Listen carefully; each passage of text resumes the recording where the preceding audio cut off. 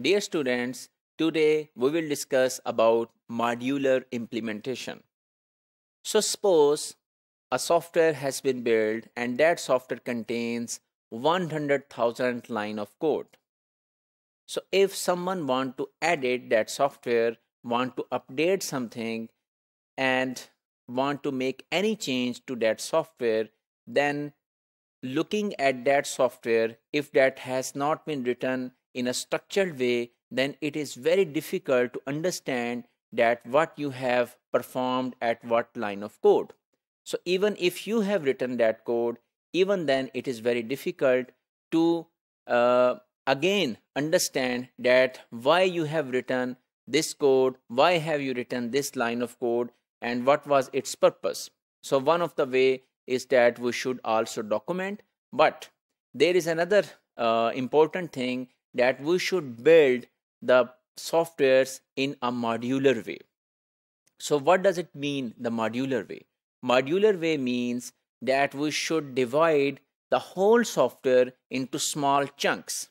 So for example, if you want to build a software for virtual university, and that software will track the students' admissions, students' examination, and for example, students' attendance.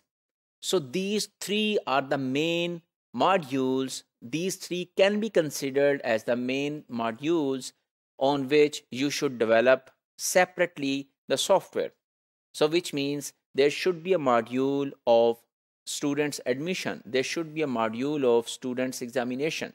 So if you want to change anything in the procedures of student admission, then you should open only this part of the code and you should try to make changes. And if you want to make changes or added in the student examination procedures, then you should open this code which contains the information, the source code or the software lines related to students examination.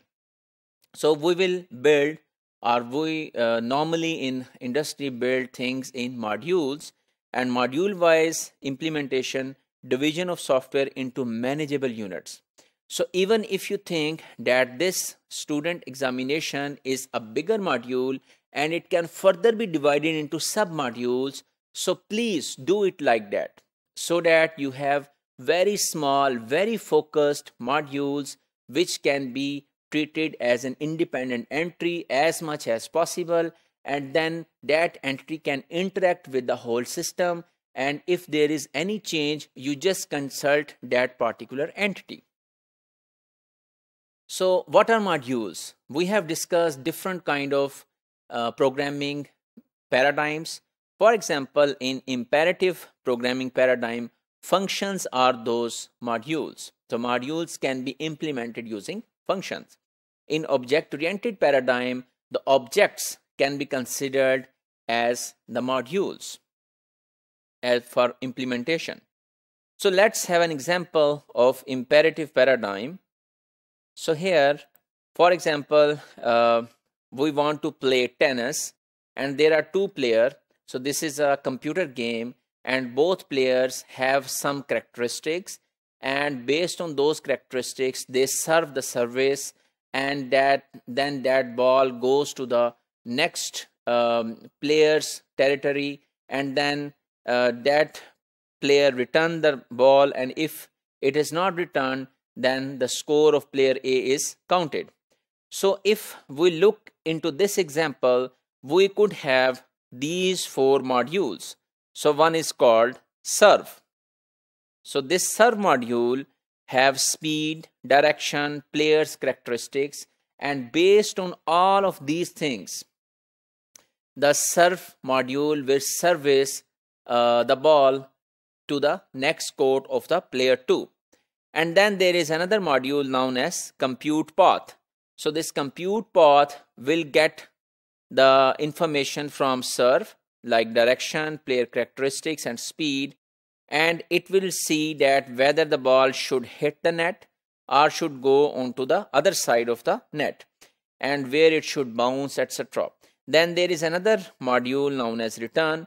Will it be returned or not, and what would be the next speed and the direction of the ball. And if there is any score given to player 1 or player 2, then there is a function or module known as update score, which will update the score of a player. So this means that we have divided the problem of playing tennis into 4 modules possibly.